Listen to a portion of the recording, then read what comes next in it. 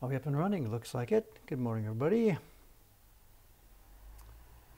Not quite sure why the restaurant there has got their sign turned on at 8 o'clock in the morning, the new neon sign. Maybe it's got no switch, I don't know. It was on last night when I came in late after getting my dinner too. It could be that they've maybe forgot to build in a switch, I don't know. Not foggy, it's a bit overcast today, that's all. It's overcast, it might rain later this evening, not quite sure. It's not as cold as it has been.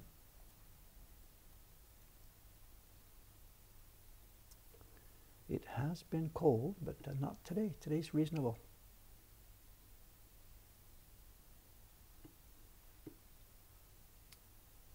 Do we have cone alignment? I'm not sure. Is there a cone hidden behind there? I don't know. It's up to you. We either have cone alignment or no cones. I don't know. Good morning, good morning. Thursday morning, 8 o'clock on a Thursday. Now, what am I doing with this? Just came in from outside. I went to the pool, you cut short my swim. I can't do the full kilometer when there's a stream. There's no way. It just makes it just too difficult. So I just do 800 meters and skip the coffee on the way back. So paper is out. Paper is out for one printer today upstairs. It's Ayumi-san, and she's working on, give me a minute, I'll get this. She's working on Spring Fuji, number 51 in our catalog. Okay, what we're doing today, we're going to pick up where we semi-screwed up the other day. Remember? Those of you who were here for that day in infamy, I pasted down the tracing for her hair, and at that point realized that I had forgotten to trace the lines, not the gray lines, the flow lines that are in her hair. So we have a corrected version today. We'll wash that off and paste the new one down. Highlights, yes. Okay. Before we do that, we have to open a package. Here's the here's the hair with the highlights. We have a package to open first, and then, my God, show and tell later today. They've been building up, while we were playing around with those bird books, we have been building up other stuff for show and tell. So we can pick at random today. There's 1, 2, 3, 4, 5, 6, 7, 8, a couple of big ones.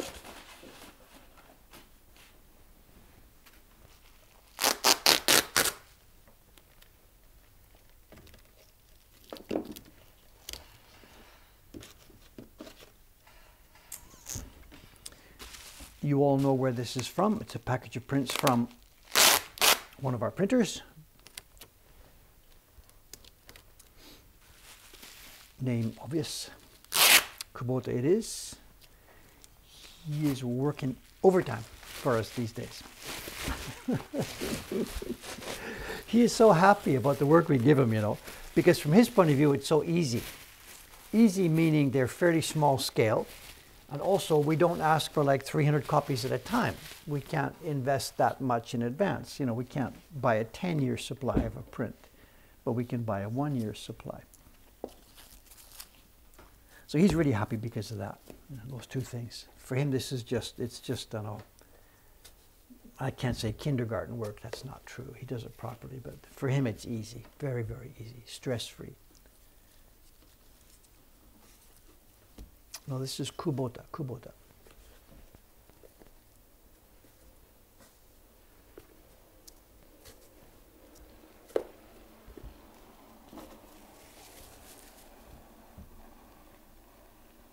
Not sure if you've seen this one here. You've seen me open packages from the printers. You see me do this all the time.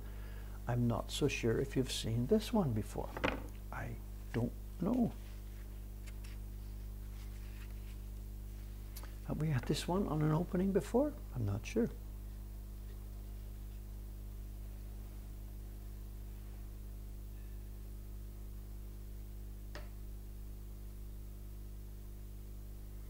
It's nominally by Hiroshige. It is or not, we don't know. I don't know where I got this. I think I have a Taisho print of this design, And I suspect that it's a Taisho publisher just slapping something together from bits and pieces and slapping Hiroshige's name on it. It could be a reproduction of something from Hiroshige's era, but the odds are probably perhaps not. Simple and clean. This kind of stuff still is popular in our shop, you know. It doesn't make any sense. The birds actually fly in that kind of orientation. Would they fly under an overhanging wave? I mean, the thing itself makes no sense. It's clearly just simply play. Play with design, play with color, play with paper. This is really, for Dave here, this is what this whole genre, this whole thing is all about. It's just playing with these beautiful objects, the beautiful materials, the beautiful tools, and then you end up with a beautiful object, you know. I think I might have mentioned a few weeks ago, there was an interview here. A lady came from a magazine called Croissant. How's that for Japanese? Kurowasan. And they sent me a clip of the story yesterday. We're going to get 4 pages in their magazine for March, which will be published, I guess, in about 2 weeks. Anyway, long story short, so they're interviewing me, and they think that Dave is an ukiyo-e fan. They think I like ukiyo-e, the old Japanese art and the Tokaido Road and all this stuff. And they think I was interested in the pictures. And we'd been having the interview for a while before I realized that they were misunderstanding what this was all about. So I grabbed a print, not this one, but a print similar to this, one of the more decorative prints in the shop. And I grabbed it, put it in the paper, and showed them the light and all the embossing and stuff like this. And you know, they were a little bit disappointed because what they had done was, we talked about this, in order to make the interview go well, they had sent an expert down to chat with me. So the interview wouldn't be QA, the interview would be conversation. And this expert was a lady who has published a number of books about ukiyo-e. So she thought she was going to have a discussion with a fellow traveler who enjoys ukiyo-e. And it turned out, I think partway along I said, ukiyo-e, 別にあんまり興味ない. And she did a little sort of double take. David had just told her, ukiyo-e? I couldn't care less. I don't know. I'm not interested in that stuff. And it's true. I'm interested in these objects. But the conversation did go in an interesting way then, because what we did do, or what happened next was, I pointed out to her that most Westerners, or to really generalize here, Westerners in general, and the Japanese in general, maybe Chinese too, I'm not quite sure how they would fit in, have a completely different history and feeling of what these prints were about. In both the cultures, prints in the old days, it was the printing business. The show, it was how information was transmitted. So that's fine before printing presses and stuff came on. Look at that. When you make it wet before you wash it off, isn't that cool? Look at this. But I mentioned to her that the two cultures treat the whole thing then in a very different way. If you think about printmaking back in the West, all through the 1600s, 1700s, 1800s, all the way up, even maybe till contemporary time, printmaking in the West was about delivery of messages, and a lot of it was social protest. It was a way for people with no power to get messages transmitted to other members of the community. So a lot of it was about social protest. And in the East, in Japan specifically, anybody who tried social protest back in the Edo era, well, we know where they ended up. There was no such thing as acceptable social protest. So back in the Japanese tradition, printmaking was partly transmission of information, books and stuff, but mostly simply for the beauty.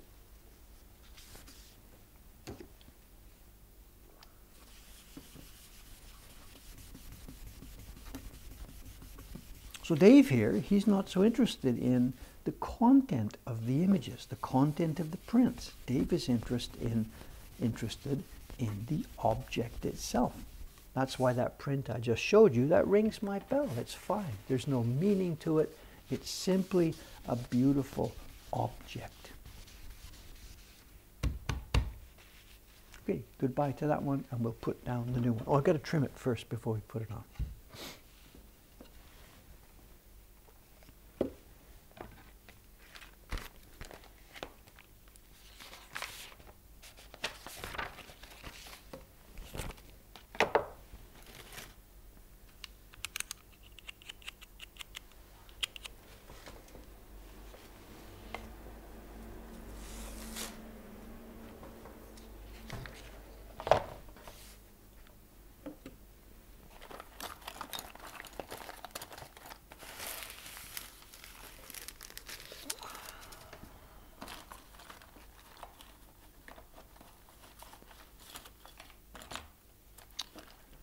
know somewhere in here there's a straight edge. Here it is.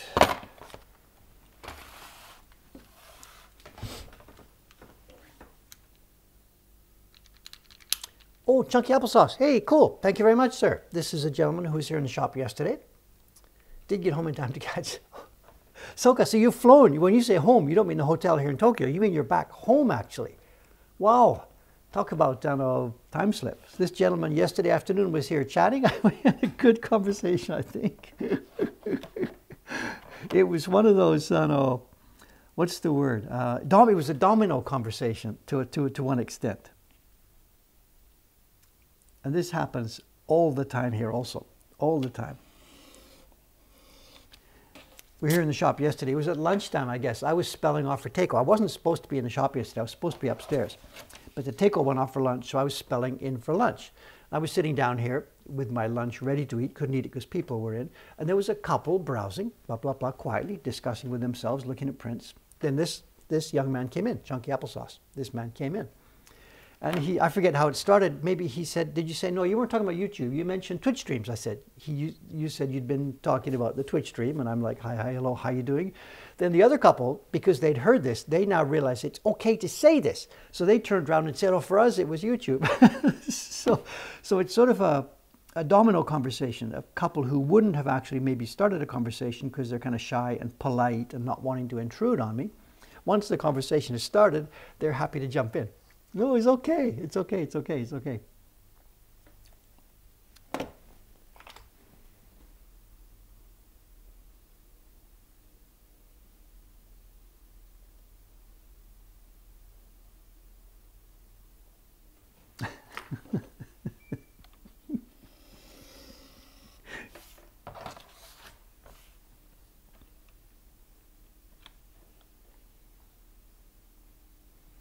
I got to get this right. If I don't get this right, I'm in deep trouble here. So here we go.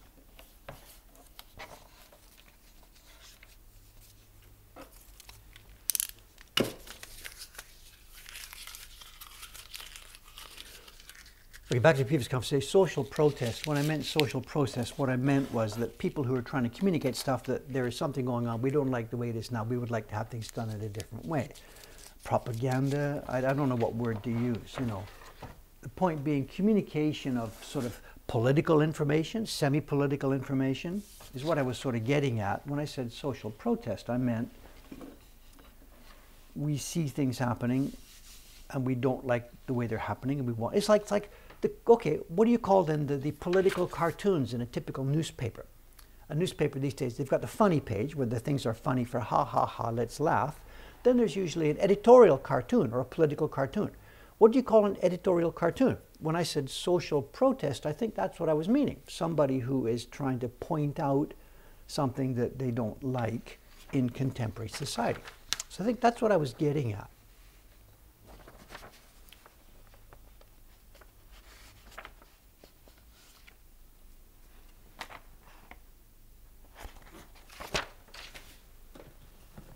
And again, please understand, I was really, really, really generalizing. All Western stuff is social protest. All Japanese art is decorative. Is not the true story. So I was generalizing, of course. You know. Yeah, the conversation was fun yesterday. How many streams left until my trip to Canada? That's a good question. Well, there's one today, Thursday. Saturday, I'll be here.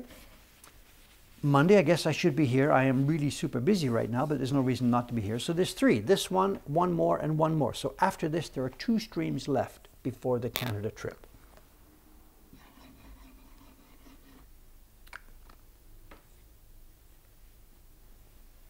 What I was looking at with the glass, I was just trying to make sure I had the registration mark cut. I had to cut that paper exactly on the registration mark. And my eyes these days, you know, whatever. I was just trying to make sure the registration mark was cut properly.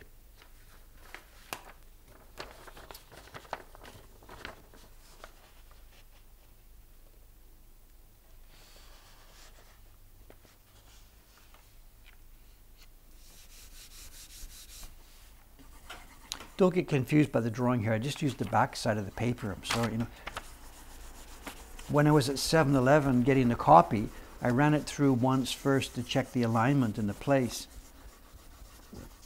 So don't get confused by this on the back.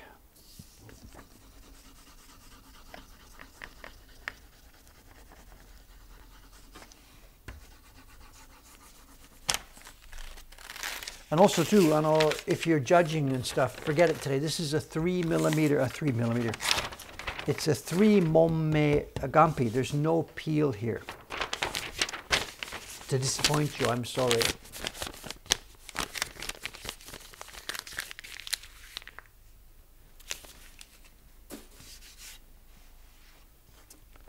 There will be no peel. I got to rub some off the back because it's thin, but there's going to be no dramatic peel. I'm sorry.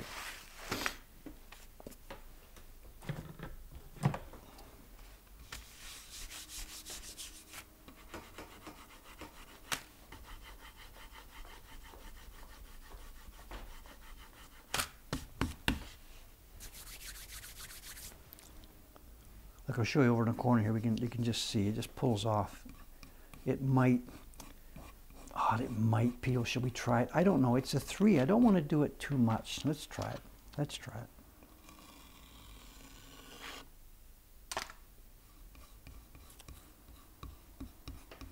I don't think it's going to peel.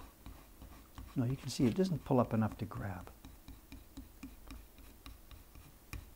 Look, look, look, look, look. No, it's not worth bothering. Look, look, look. It doesn't pull enough to grab.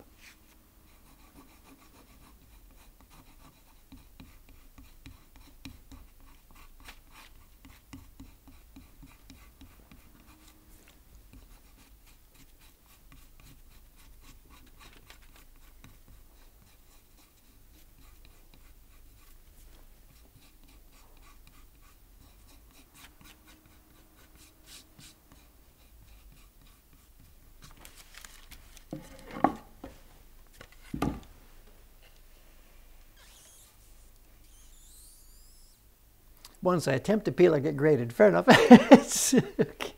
you do as you wish. It's all right.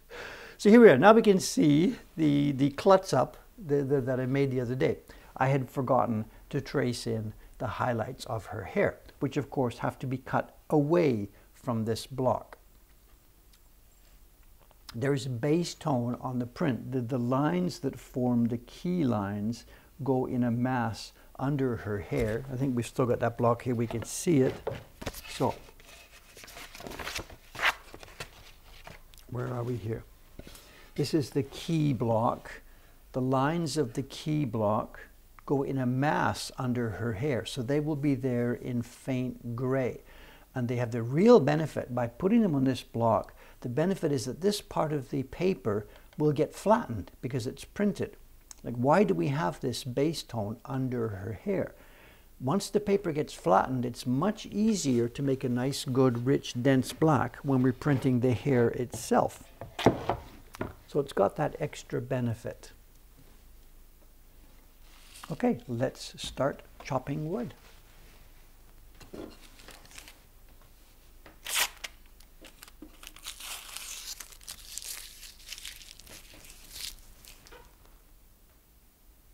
Let's find the spot. Hang on a sec.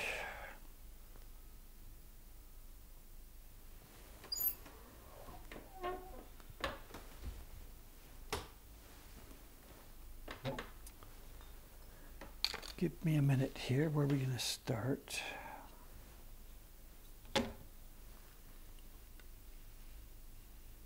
Where are we going to start? Whatever, somewhere around here. Let's just start in the middle here.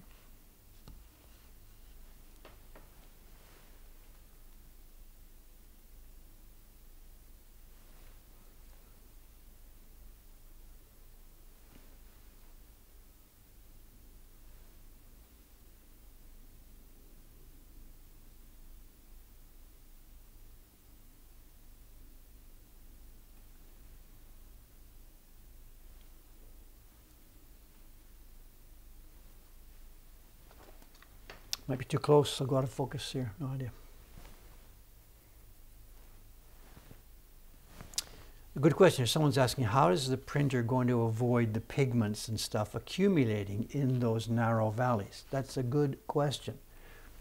There's no easy answer. I know They have to be cut clean and sharp. If you cut them roughly or something with funny edges, the ink will glob in there many more. The pigment itself has to be really smooth and fine, no globbiness in the pigment. Then also the brush hair. The brush hair is going to be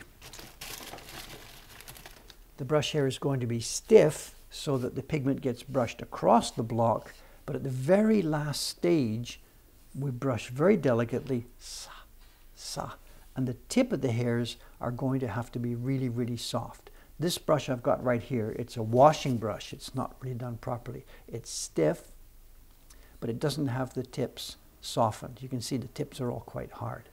So you need a brush that's very nicely softened so that the last few strokes of the brush can pull all the pigment out of those little valleys. But it's tough. Absolutely, it's tough. When they all go in one direction, you can do it. In this case, most of the hair valleys, they go in one direction. So the printer will move the brush at the final strokes along the valleys rather than against them. But there are a couple that are the other way, so it's going to be touch and go. And some prints will get spoiled. Probably some prints will get spoiled.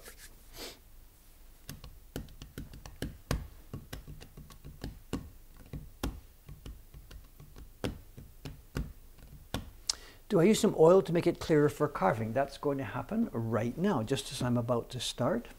We've got this. If I put a bit of oil here on my finger, rub it in, and that's what we're going to do right now. I don't want to put oil all over the whole thing because it tends to make the paper loose, and it's going to take me quite a long time to carve all this. So you just oil up bit by bit by bit the part that you're going to cut. And look at that. It doesn't get any better than this. My God, look at this.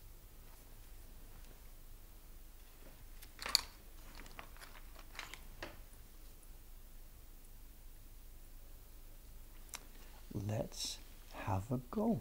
Where are we going to start?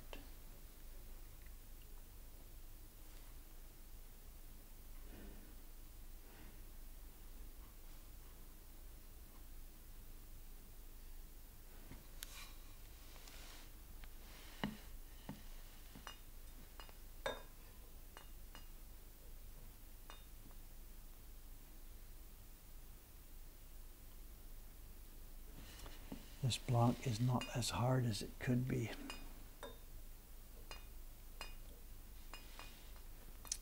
Oh, it's also, the flask has come too low.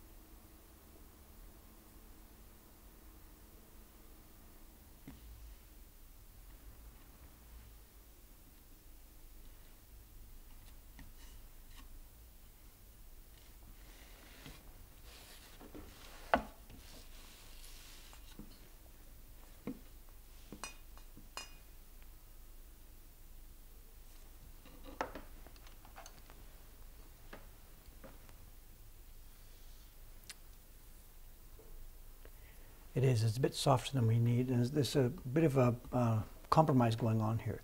We want hardwood because there's going to be some fairly fine lines here. But if it's too hard, we won't be able to print a smooth, dense block if the wood's too hard. So we need a wood that's, it's got to be a color block actually, not a key block. So this is a bit of a paradox here with these hairlines. For the key blocks where there's only thin lines, we want a good hard piece of wood. For color blocks where there's flat color, we need a softer wood. This is sort of both these blocks for hair.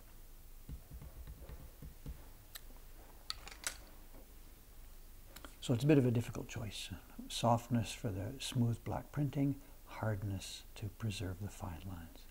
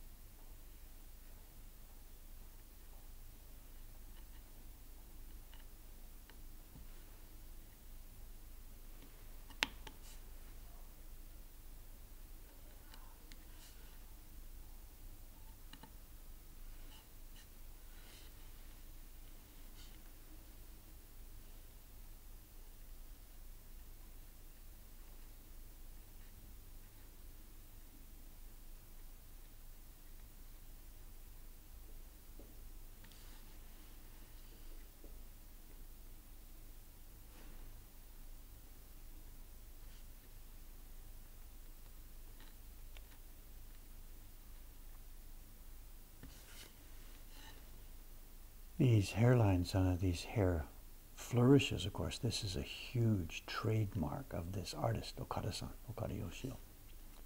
Anybody who's seen those previous videos I made about the first prints that I bought when I came to Japan, the Okada Yoshio prints, you recognize that series of ladies from the Genji Monogatari from the Heian era. And he threw hair everywhere, everywhere, everywhere.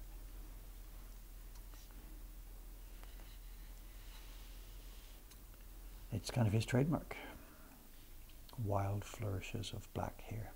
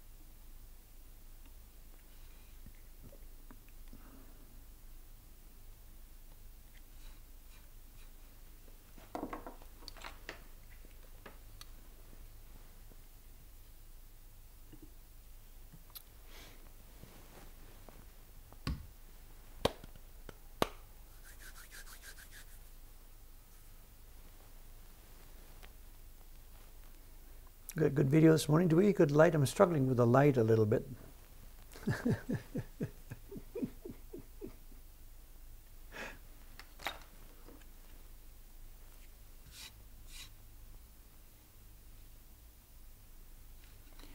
The idea now that we're close, we're, what is it, 6 days away from me heading off, it would really be nice for our planning and our scheduling here if I could get this block finished before heading to Canada. Then we'll have one of our printers, Mr. K, he's going to start test printing it. He's going to start proofing it while I'm away. If I can't get this finished, it's okay, here's other work. We've got lots of work for all of our printers right now, of course, but what I would like is for the first proofing of this to happen while I'm away, so that when I get back, we can have a look at it, work on any block adjustments, and that we can get this ready and into the shop for spring. We're so desperate for good, interesting prints, you know. So I really, really, really want to get this thing into the catalog now as soon as possible. I've really been not lazy with it, but I've been, you know, just letting it slide because other work took priority. But with spring now coming up, this is now going to become the priority job.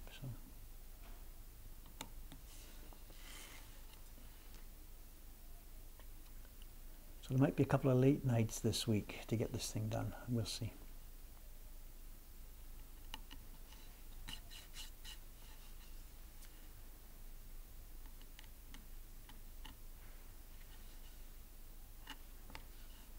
There's also the signature, Okada-san's signature, which I haven't done yet, but that can come later, that's okay.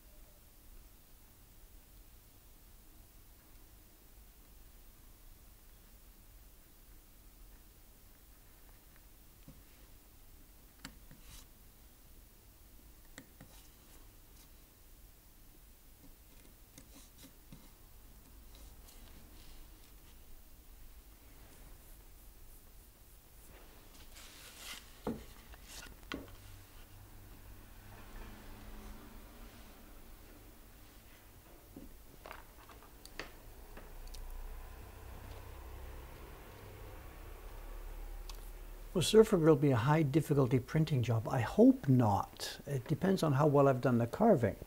Remember, there's lots of overlaid colors here. We had the blue waves, then on top of them we had different levels of blue. If I've done my job well, if I've got the registration clean and clear, then it shouldn't be too difficult to print. The difficult job is going to be the key block, getting it soft and gentle, the facial features without being slammed. The key block will be it'll be the key to this one. If the key block prints well, the rest should go well, assuming we get good steady paper. Is the next print for the Hokusai series public knowledge? I'm torn between what to do. We have the 12 of them chosen. The order is chosen. Unlike something like the Kyoto Journey, where I myself don't even know what's coming up, the Hokusai series is organized and laid out. Does everybody want to know, or would they rather just see that as they arrive? I'm torn at the moment. Give me your feedback on this, and I'll think about it as we go forward. We know what's coming up. Should we expose it? Should I put the whole plan for the whole 12 on the website? I have mixed feelings about that. Not quite sure what to do. There's two aspects to this, and there's a story about my mother. I don't know, if we go back, I don't know how many years ago this is, 15 years ago or so. I had been visiting Vancouver there with my brother and sister. And before I came back to Japan, I had a conference with my brother and sister. The next year, the next visit, would be my parents', I think it was their 60th wedding anniversary. Might have been 50th, might have been 60th, I don't remember. And we had decided, the three of us, me, my brother and sister, we decided we were going to buy them a cruise. They were going to go up on a cruise to Alaska, whatever, as part of their 60th wedding anniversary. And my brother cooked the idea up. He said, yeah, we, the three kids, should go with them. They would really enjoy that. So he and my sister started to cook up the idea that what they would do is, we would tell our parents, we've bought you a cruise for your anniversary, and away you go. And on the day of the cruise, we would all go down to the dock and we would say goodbye and they would head off. But the moment the gangplank ran up, Simon's idea, my brother's idea, was that we should buy tickets for the three of us too, but don't tell them. And then at the last minute, jump on the boat and join them. And they would be, oh, what a wonderful surprise, that kind of stuff. This was his idea what to do, to actually go with them, but don't tell them, make it a last minute surprise. There's a point to this story, relax. I said, no, there's a better way to do this. They know already that we're buying them a cruise for next year. That pleasure is there. They know this is happening. My mother is not going to be so happy to be separated from her family. Dave is over here from Japan. My brother's over from Germany. She'd rather be with her family. Tell her now. Tell her now that you're going on the cruise, the two of them, and that the three of us will join her. Don't try this last-minute silly surprise. Tell her now, and for the whole next year, she's going to enjoy the mood and the anticipation. Oh my God, next year I'm going with my kids and my family on this cruise. She can enjoy it for the full year, instead of just one last-minute silly surprise, which would be fun, but it's not worth a whole year's pleasure. So how does that story relate to this Hokusai thing? Okay, so the 12 prints are coming up. Do we leave it as surprise at the moment you open the package and you get an instant, oh yeah, that's nice? Or do we show what's coming up so that you can roll it around your tongue and feel the mood and enjoy it? I think I'm talking myself into the idea that I should put all 12 prints on the website. I don't know. Let me know your feedback. Let me know your feedback. Let me know. There's another aspect to this too. There is another aspect. The 12 prints were partly chosen by us at Mokuhankan and partly chosen by the curators over at the BM. They sent a list of 12. I actually edited it. I said, I think it was 8 or 9. I ended up choosing from theirs, and I put in 3 or something from ours because we had a way to organize the themes. And they said, okay, that's sure, that's okay, that's fine. But among the ones that they chose was one print that is so stupendously difficult, it actually is impossible. And it's still in the list of prints being made. And when we divided up the carving job, the work for Dave, the work for our associate here, Chon-san, and the work for Asuka Sensei, those two guys, just, we had the 12 prints on the table and they're picking, and there's no way. Nobody touched that one. And of course, because I'm the boss, I'm the last man standing, the 12th print, there it was on the table. I have to pick it up. And as I sit here right now telling you about this, that image, I think it's uncarvable. Absolutely, I think it's uncarvable. And all of us think the same thing. What is it doing in this series? What is it there for? How is it there? What was the old publisher anticipating? It's actually not carvable. And yet here it is, we've put it into our schedule and it's coming up sometime. I think it's this one for me for next January or something, I don't remember. And if we announce that in advance, there it is, then we get closer, closer, closer, tick, tick, tick, Dave's deadline comes. And what happens when he gets to that point, puts it on his block, and can't carve it? So my viewpoint is I would much rather not talk about that one. When it does come time to make it, I will give it a try, maybe in private, and then consult with the curators and just say, look, this isn't going to happen, let's pick something else. And this is actually Dave's pet little theory about why that publishing project didn't get made back in the old day. A number of those prints, a huge number of those prints, are, I think, not carvable at that scale.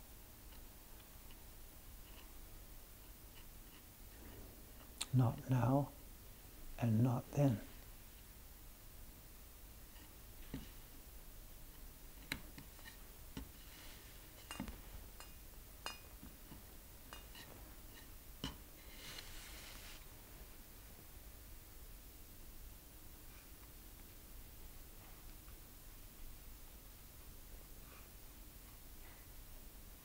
So we'll see how it goes.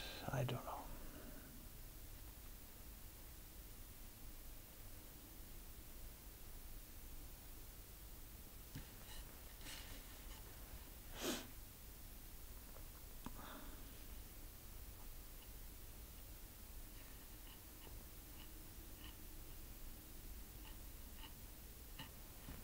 Hard spot there.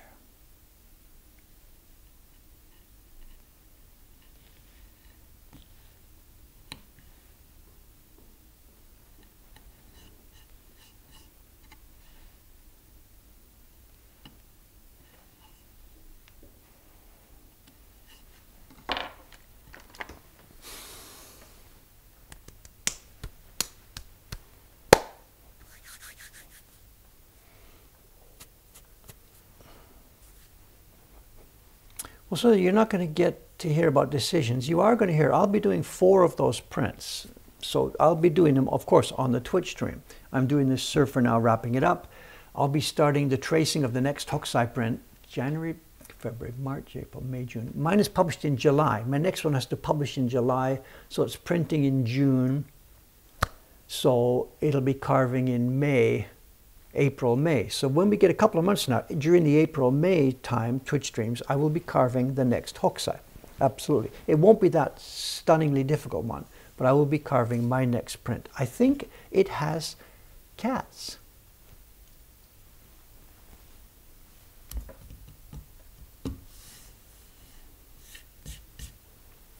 The Sunburst, that's the last one. We're saving that for the punch at the end. The Lightning Death Bolt, I can tease it, the Lightning Death Bolt is going to be the last one.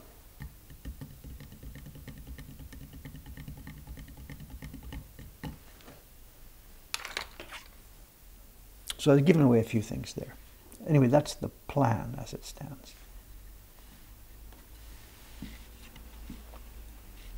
We were debating whether to opening with the Death Bolt, but we figured let's close as strongly as possible. So let's close that way. So, and that's Asuka Sensei. He got that one.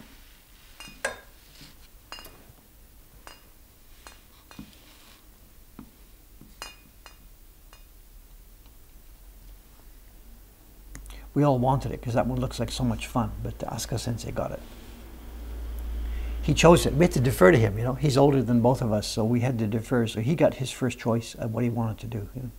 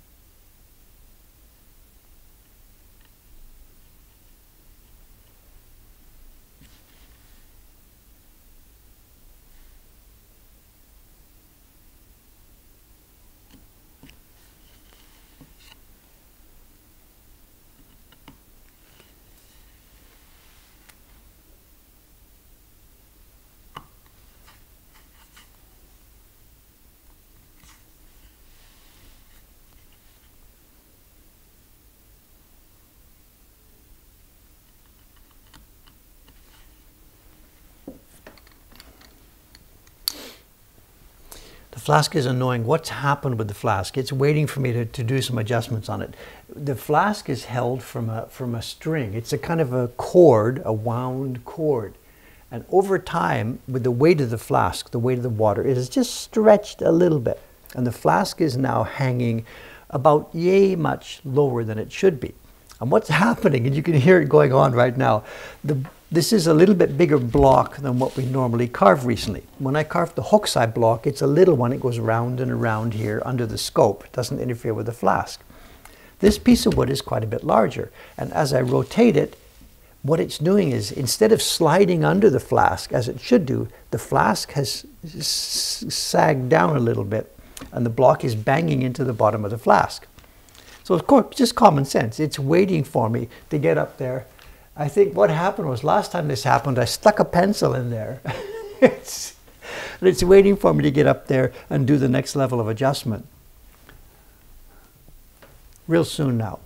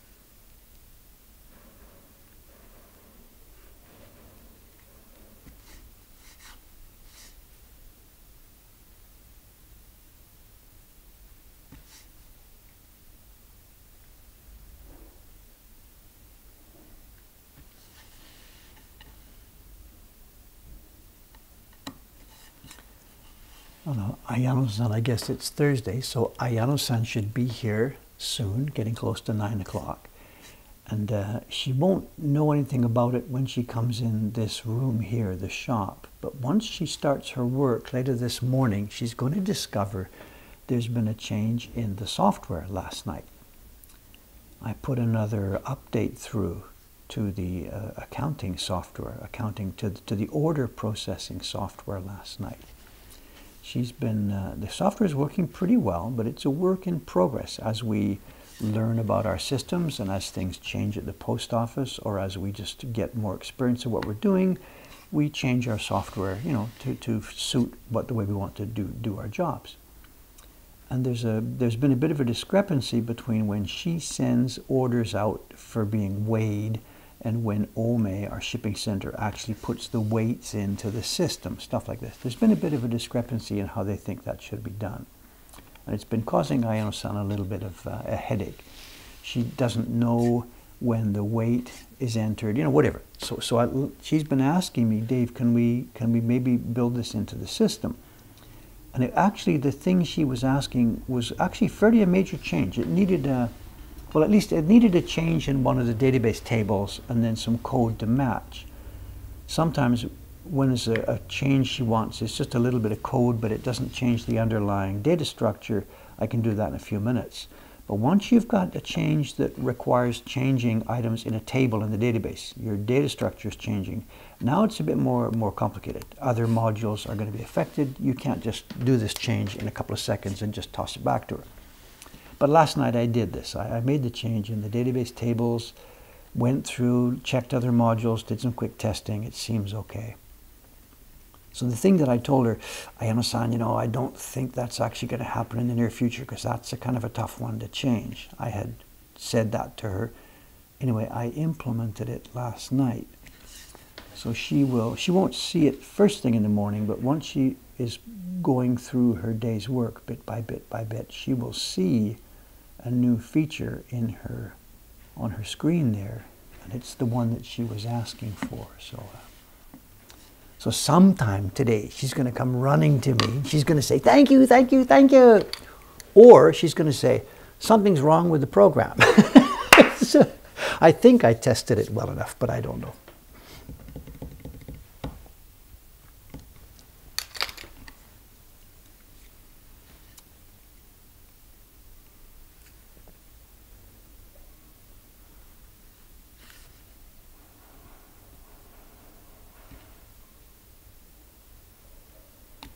It's pleasant work in the evenings, you know.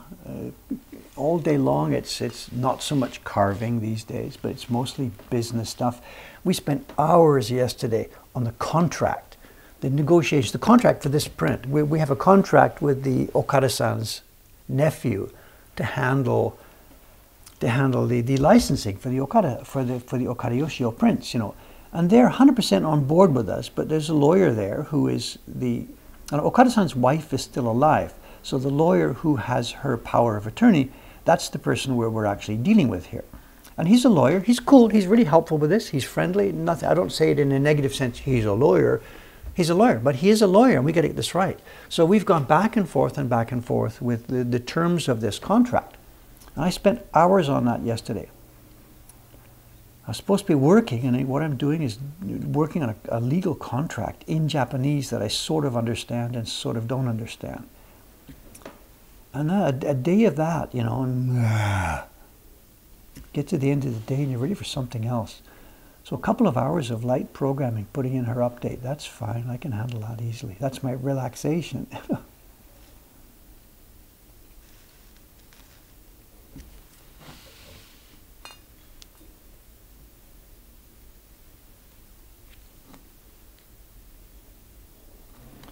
How does a lawyer relax in the evening? He writes code.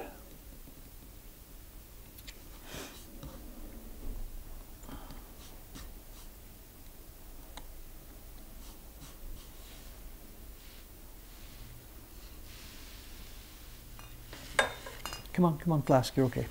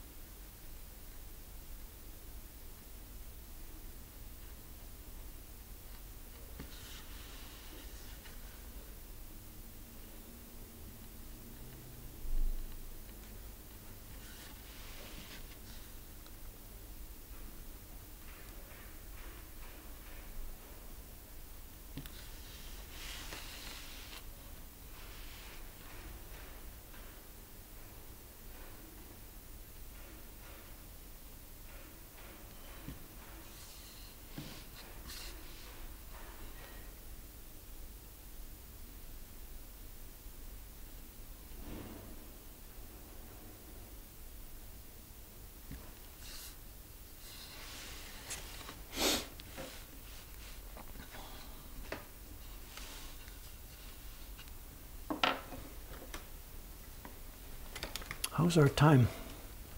Oh, it's Ayano time in a minute. So.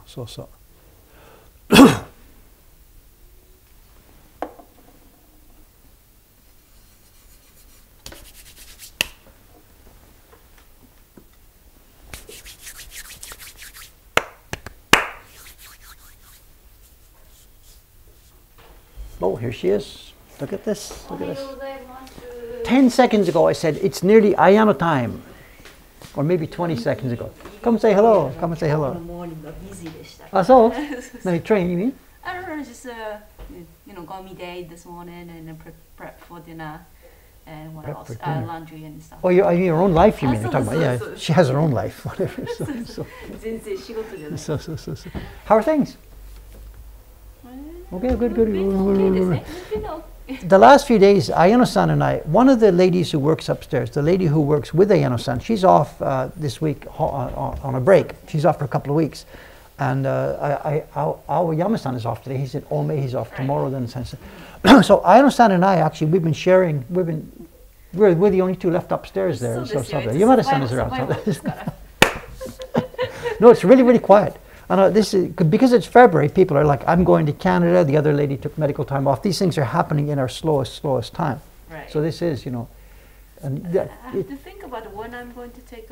Yes, so that was the next thing I was going to say. When it's your turn, yeah. So, she's waiting for April to take her time off, And I say, Ayano-san. I was thinking to take, paid holidays in February. Then I didn't expect that it's going to overlap with everything else that's happening. Yes. So see, you don't have the experience. You should have jumped in first. I was too late. I thought I should have thought about it well. So she's got holidays coming, of course, and has to figure out when to take them. And February もしかしたら京都に行くかもしれない。 Take some time. Yeah, of course. Oh, here's Ayumi-san. Okay. Good. I understand. Without wanting to tip off too much, I did some software changes last night. Okay, which part? What part? It's a good upgrade, isn't it? Well, if it works. It's okay. You'll see. You'll see. Nothing to do. Just no. Just do your normal work, and you'll see some stuff that's different. That's all. If it works. Ayumi-san, another. Okay, just come see what's going on. There's this ghost from the past here. We're on the stream show. So. This is it's Ayumi-san, not the Ayumi-san with the ghosts and the spiders and stuff. This is the other Ayumi-san. This is the Ayumi, Baron Maker Ayumi, and a few years ago, before she took time off, Shinhanga expert printer a few years ago. Suzu desu. So, Suzu desu. Aka janai, Suzu. The block she's printing this morning is, put it here. Where am I?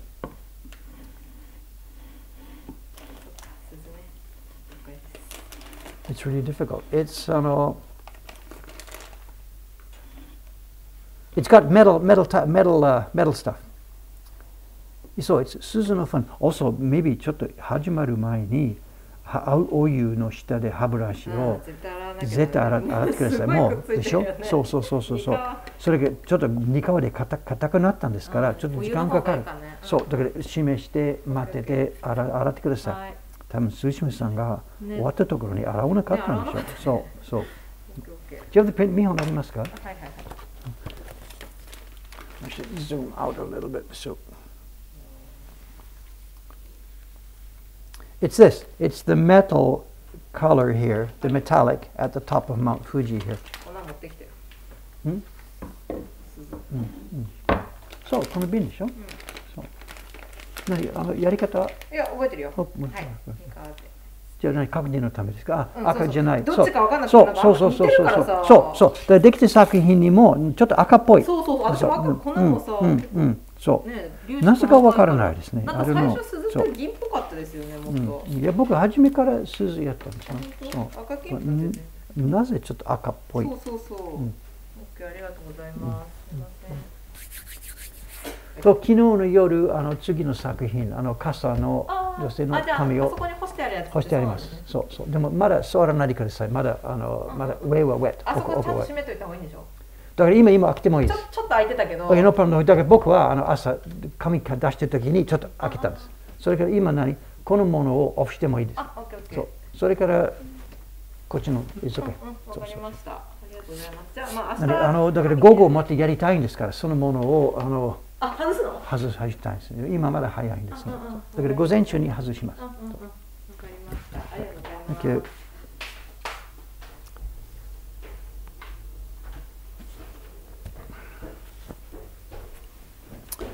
When am I going to Canada? I'm leaving on the 7th and coming back on the 22nd. And the 23rd, I think, is a stream day, but probably there won't be a stream on the 23rd. I'll post about this.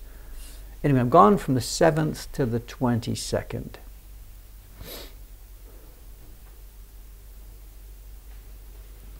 This is the Baron maker. She's not making barons anymore really at all. I know she got really good at it, learned what there was to learn, made a few barons, and then of course there's no life in it. There's no business in it.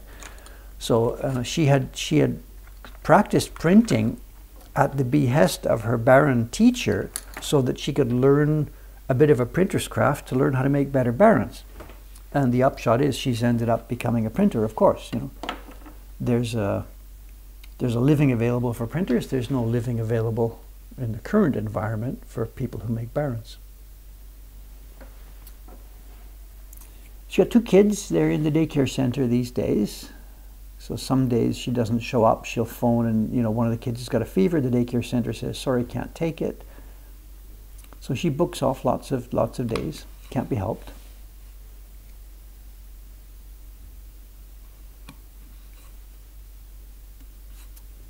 And another part of it too, her husband is a police officer, so his hours can be extremely irregular and on call and stuff. So she may be scheduled for doing work on any X given day, and will call and say, sorry, her husband's shift has changed and she can't do that, stuff like this.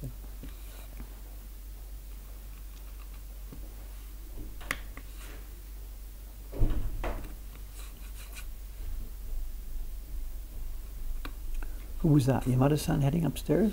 Our young accounting guy?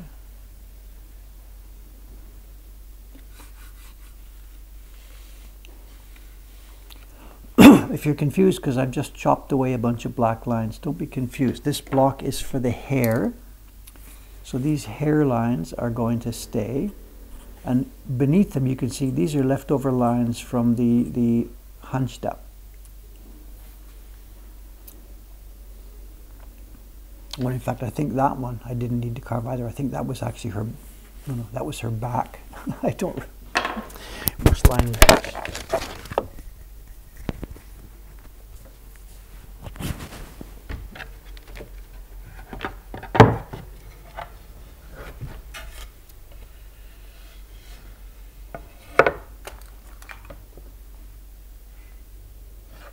Oh yeah, that line we didn't need. Yeah.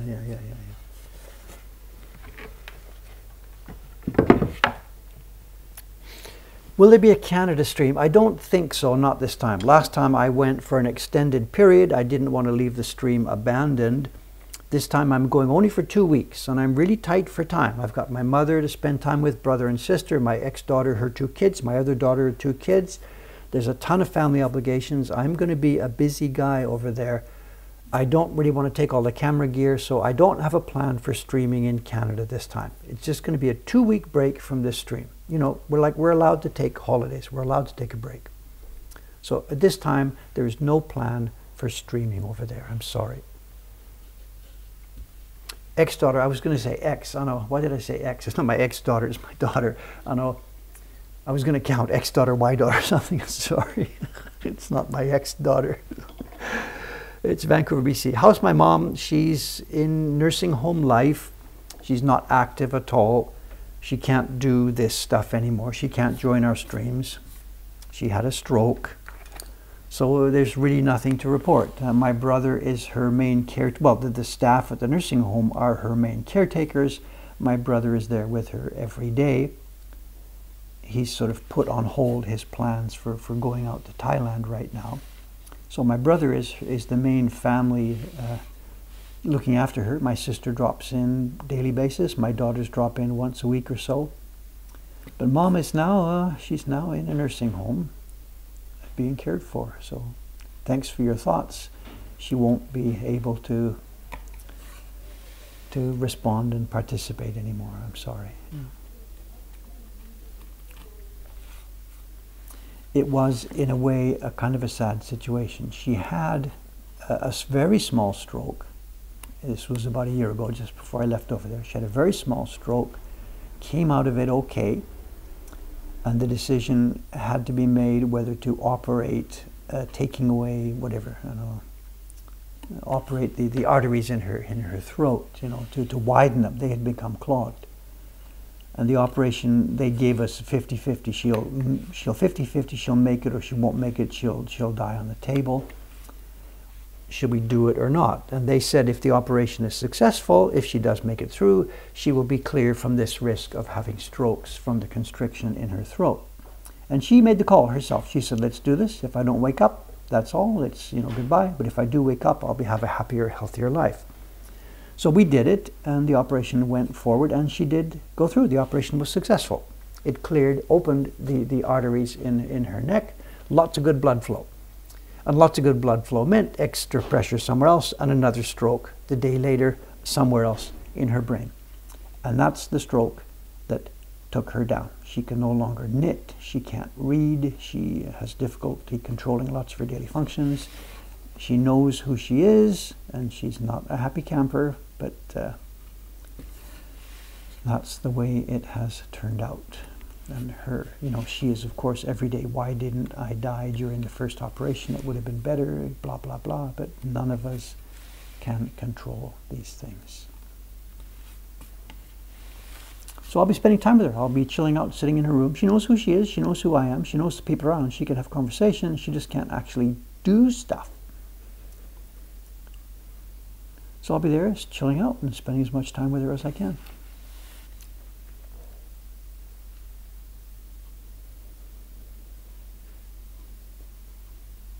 And the facility is really cool, really, really nice. She's in a place in Vancouver called Haro Center. I'm not speaking English, Japanese. It's H-A-R-O, Haro Center. And as far as I've been able to see, it looks like an excellent facility. You know. My brother has good reports, the food, everything, you know, super level of care.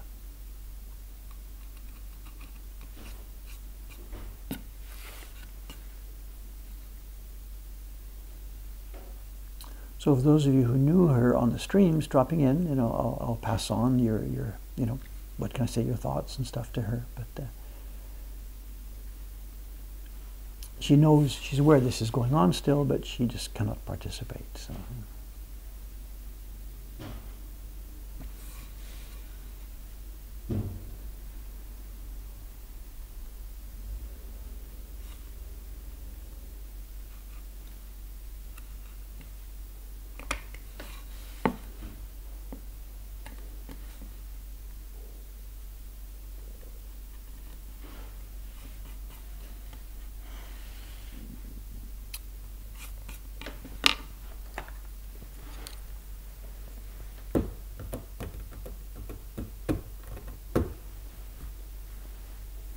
Yeah, she can't do knitting anymore. That's the one that took a while. She can't knit, she can't read, she can't watch and participate in these streams. So it's kind of just a lot of sitting around. It's a lot of sitting around. So. Did I ever tell her you have fans back in Sidall, Halifax? I don't remember this story. I don't know. I'm sorry. She herself, she has very mixed feelings about the place she came from. You know, I don't know what she's feeling or thinking about all this right now, because I'm not really up on her mental state and stuff like this. But she left Britain behind her, you know. For me, when I became an adult, I wanted to go back and visit England. I wanted to go visit Halifax, the place I came from. It was interesting for me. For her, none of that place was interesting at all. Been there, I got out of there, bang. So if I said now, hey, somebody's from Halifax, they want to chat with you, she'd like be, I don't know. She'd let me, do I have to? I don't know, you know. Remember, she was there in a very, very, very young part of her life, many, many, many millions of years ago, when it was a very different place. And I would think right now that a place like that, those villages, those towns in cities in Yorkshire, they're perhaps quite personable, perhaps nice. In her era, they were kind of black hellholes. So her image of what a place like that is like and what it's really like now might be quite different. It's probably normal, happy, livable, comfortable place. But for her, it would have been gloomy, black, dark. And the people would have been a different kind of person than they are now, you know. So I don't think she's in any way nostalgic for the Britain that she left.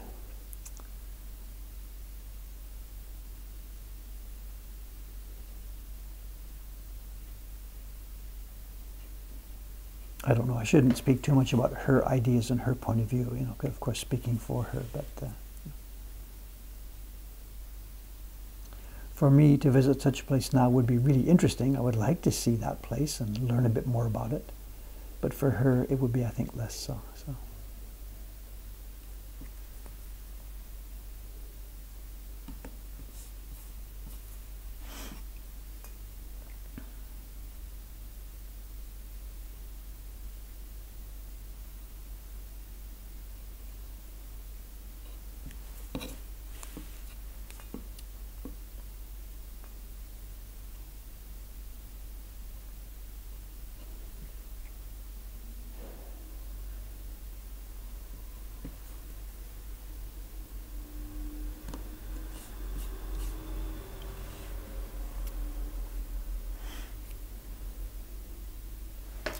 Are we okay for time, or am I running into, I know?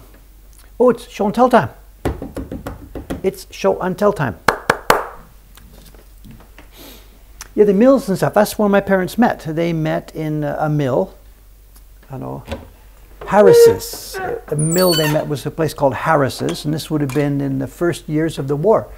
They would have met there in, I don't know, 1940, 41, 42, somewhere around there. They were pulled out of school. The war was on. People like my parents, the education for them was irrelevant. The men went to war, and the teenagers and stuff were pulled out of school and went into the mills. So a mill there called Harris's was where my parents met. And they tell some great stories about this. They used to. And my dad, oh my, well, I can't. My dad told stories that my mother wouldn't want to hear.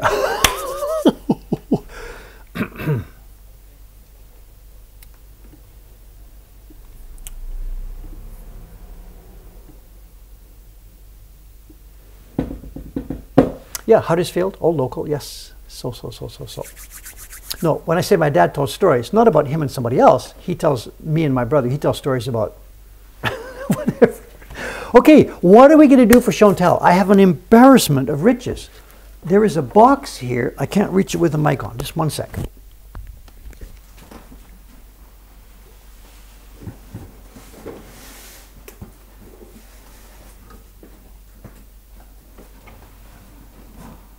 I think we'll start with this one. Let's do this.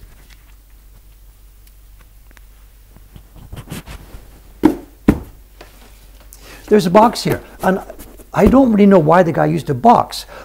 This is, I believe, a selection of small woodblock prints, but I don't know why we ended up being with a box with don't put anything on top of it, don't bend this, don't spill water on it. This person is paranoid in the extreme.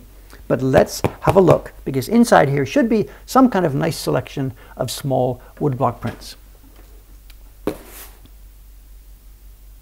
Oh, I see, it's a reused box. This part's been torn.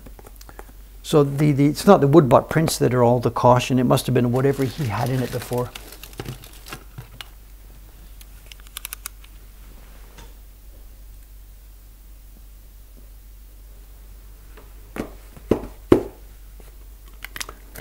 So place your bets. As somebody says, how many layers do we have here? I don't know how many layers. What's our world record for layers? I haven't a clue. Depends how you count it, I guess. Okay.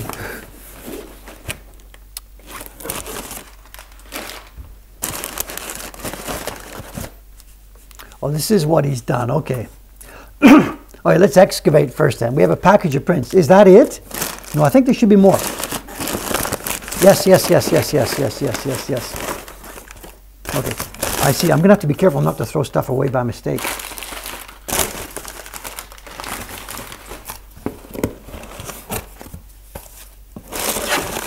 Oh, that was it. Okay.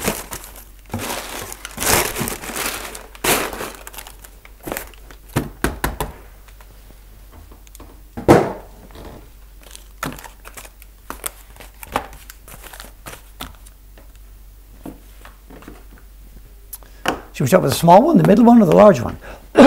Let's start with the middle one. Actually, it's so long ago that these were bought on auction. There's a letter on the flap. A letter on the flap. You mean on the box? There's a letter on the flap. It's the transport stuff. It's my address. What are you talking about? Oh, so there is.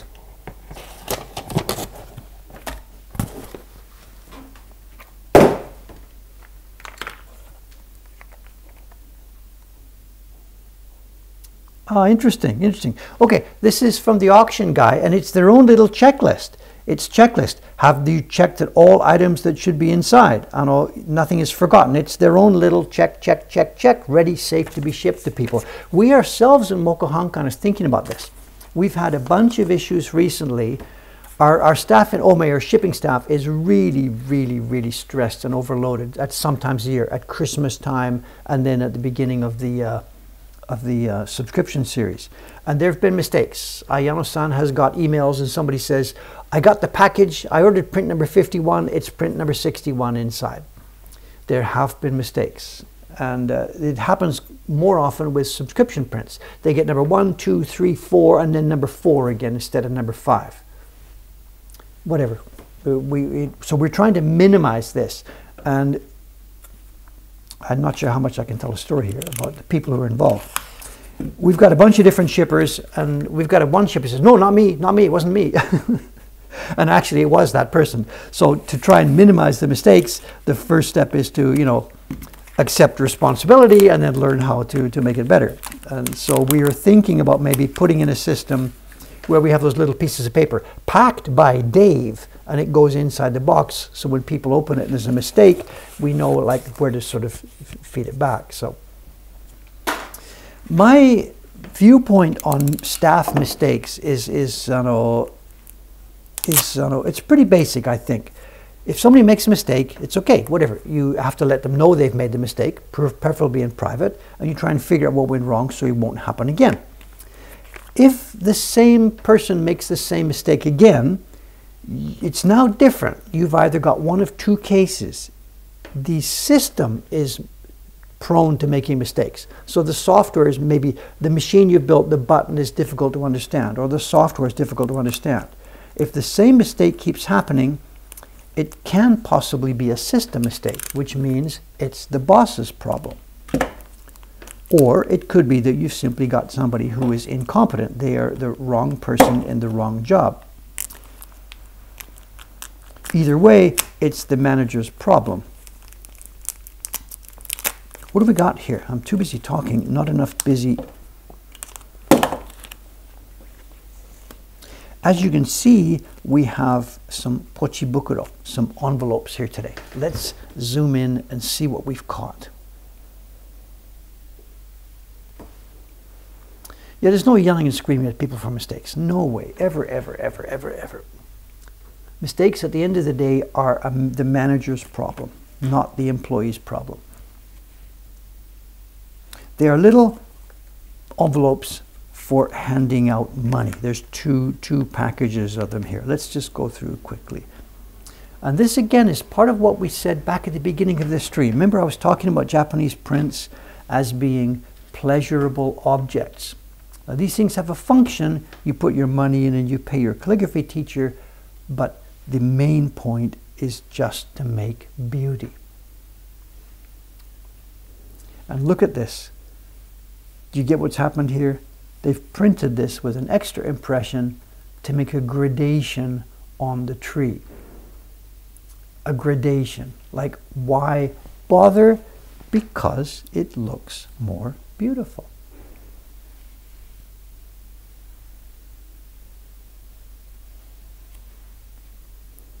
So we have just simply, this is a willow. I can't read this, I'm sorry. I know this is pretty cursive script here.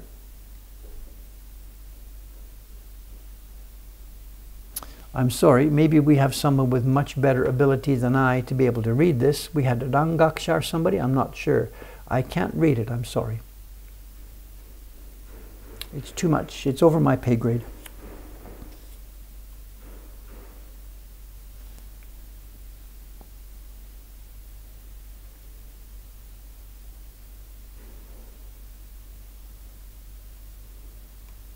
This is, I believe, it's a bridge for a koto. It looks like a part of a musical instrument, I think. Don't quote me on that, but I think that might be a koto bridge.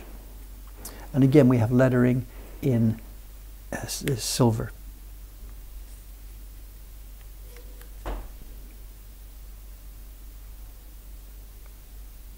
The silver here is not done with real silver, it's done with aluminum powder. There was no reason to use precious metals, and anyway, even if we had used silver, it would have gone black. Yeah, John's talking about the software for reading archaic cursive. Yes, this is not archaic, this is just delicate ladylike cursive. There's nothing archaic about this. This is modern, simply Dave is not up to snuff on here reading this. This is not specifically archaic.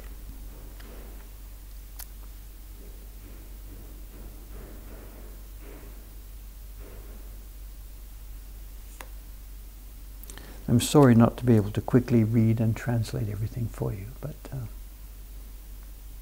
they could be poems, I guess. It could be small poetry. I don't know. I'm sorry. These are called pochi bukuro. Pochi bukuro. They're woodblock printed small envelopes, and their purpose would have been to be used for paying money. You wouldn't use this if you're paying money in the 7-Eleven buying a hamburger. Of course not. This would be something like when money had to be given in a bit of a more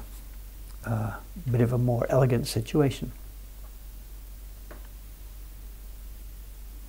The object we're seeing here, I think this is a bird scaring thing. We see the lines with a wooden plate hanging on it, and then on the wooden plate there are various little pieces of wood that are hanging from a piece of string. And in the wind, all those little pieces of wood bash against each other and scare birds. But I wouldn't be opposed to the situation that there's another message being passed on here in the shape of these pieces here. Although it looks like a bird scarer, there quite possibly is another meaning here. Very possibly. And everything you see here is woodblock prints. It's all carved and printed. Everything. All the lettering you see is not hand-drawn. It's carved on a woodblock and then printed, just like you saw me doing this morning.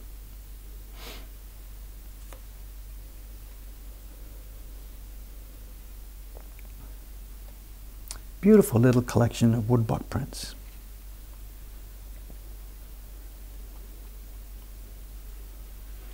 Someone's asking when these were made.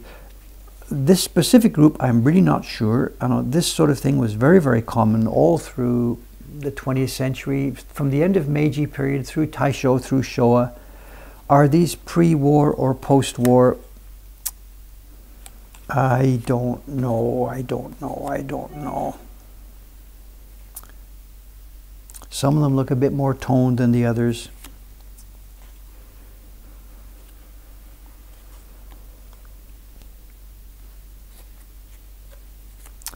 I'm really sorry, I don't know. If I had to just put one number as a guess, I'd put close pre-war, 1935 or something like that. But I could be wrong by a decade. Look at this. They've done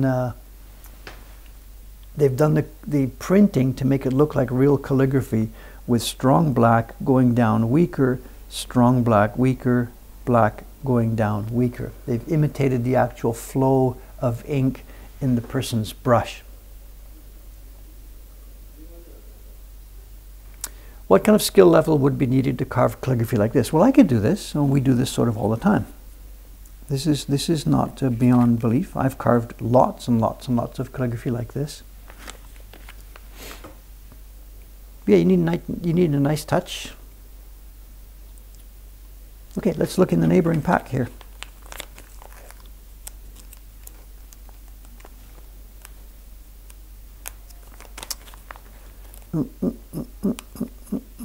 Can't see, can't feel. Here we go.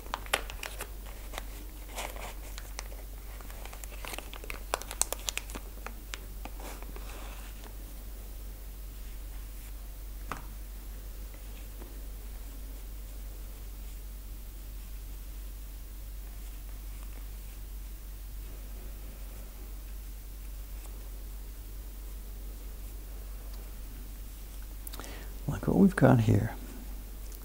It seems like a full set. They're all sized, going from larger down, down, down, down, down to smaller.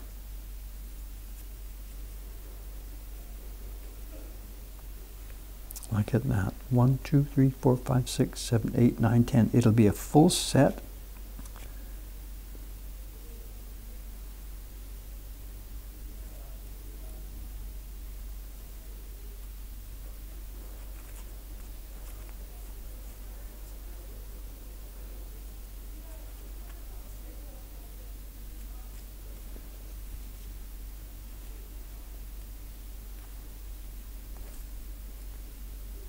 Oh, that's part of the original wrapping. Look at this. There's the original thread that was wrapped around these things.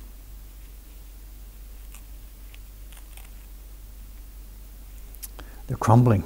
I gotta be really careful. They're crumbling to touch. Look at this.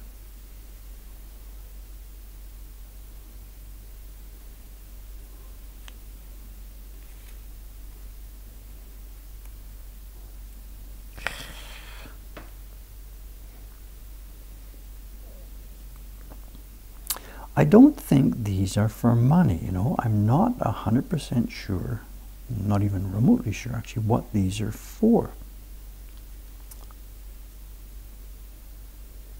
What would you be putting inside these things? It's not for money at all. Money wouldn't fit in there. Is there one that's open? Not sealed. This one.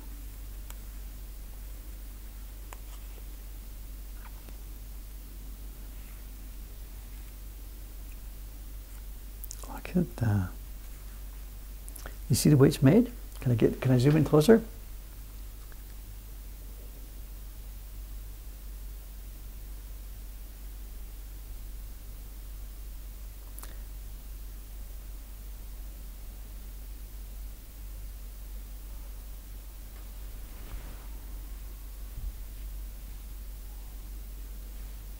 The wrapping is here.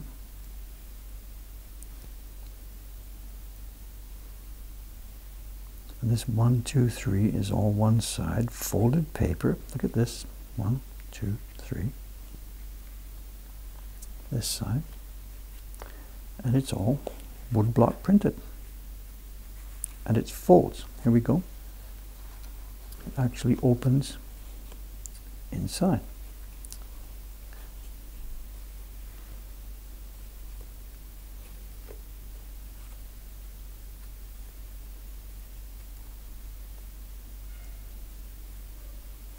And we have a set of 10, and it looks like they're sized, going down, smaller, smaller, smaller, smaller, smaller, to get to the bottom.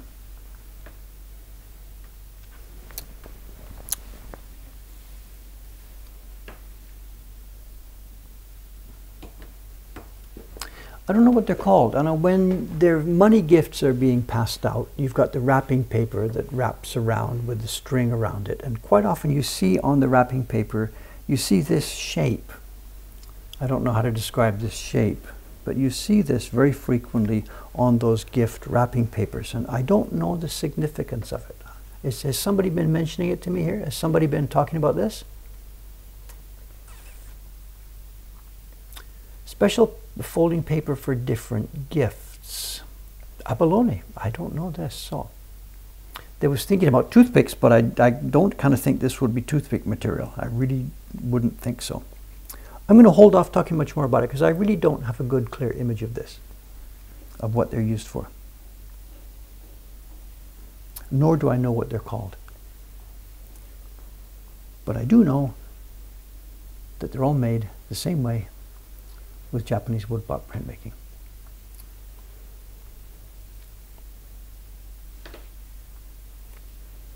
They do. They look like those modern style chopstick wrappers, which I guess maybe has come from some kind of tradition like this. I don't know. Okay, there you go. Quite a little bit different show and tell than our recent dabblings with bird books, but anyway, nonetheless, there we are.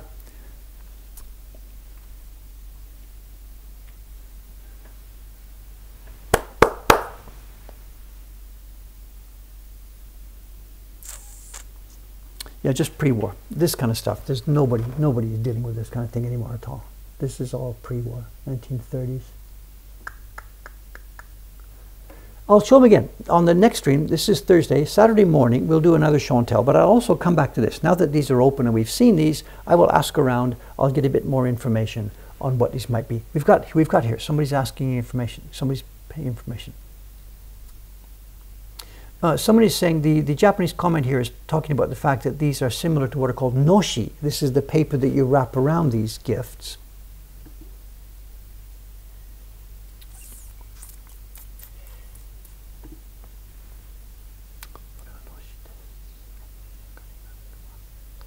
Awabi.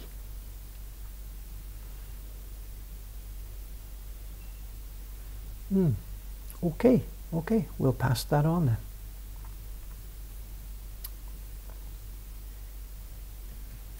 My system is not copying here from.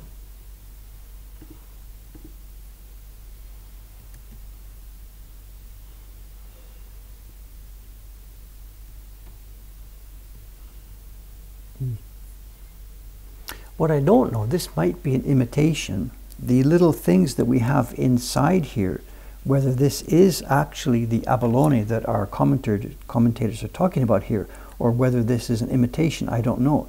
I could believe that this actually is fish skin. I can't tell, I'm sorry. But I could believe that that might be actually fish skin. I'll report back when I learn more. Okay, where we go. This is Thursday. I'll be back to you now 2 more days on Saturday with 2 more streams left to go before we head back to Canada. Oh, not back to Canada, over to Canada. Good grief.